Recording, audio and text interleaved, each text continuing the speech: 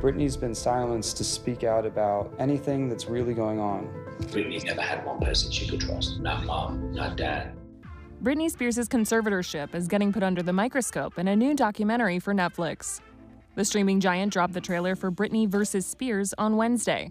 The film will investigate the controversial legal arrangement the pop star has been in for more than 13 years. In a press release, Netflix promised Britney vs. Spears would feature interviews from key players, text messages, and new documents on the conservatorship, some of which were teased in the trailer. Someone very close to the conservatorship leaked me this confidential report. The trailer also featured recorded audio from Britney's groundbreaking June 23rd testimony in court, in which she told the judge, quote, "I just want my life back," and, quote, "It's been 13 years and it's enough." One day before the trailer dropped, Netflix released a teaser video featuring audio from a voicemail Britney allegedly left for an attorney regarding her conservatorship in 2009. The film marks the second major Britney-centric documentary to drop this year, following the New York Times and FX's Framing Britney Spears.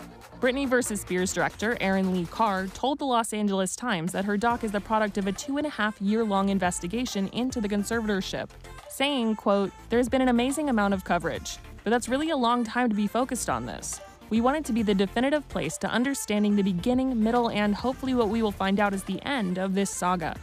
Carr also said she'd hoped to interview Britney for the film and, quote, tried to contact her repeatedly, but knew that, quote, it was unlikely to ever happen.